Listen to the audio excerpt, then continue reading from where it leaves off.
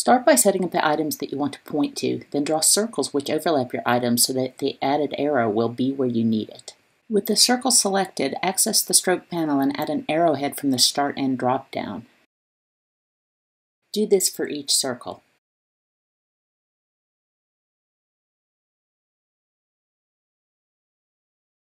Now make sure that the arrowhead alignment is set to arrowhead at tip of path. The next step is to select each circle and using the scissors tool, cut each circle into segments so your arrows will show up.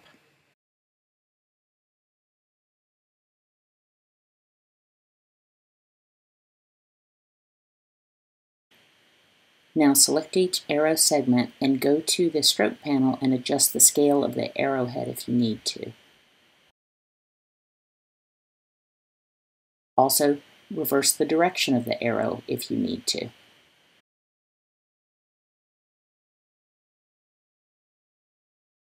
The final step is just to delete the unwanted line segments.